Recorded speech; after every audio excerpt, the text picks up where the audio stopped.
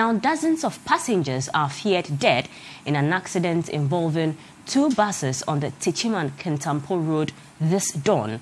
The German police commander, DSP Oforibuating, who confirmed the fatal accident to City News, said the exact number of victims is not immediately known.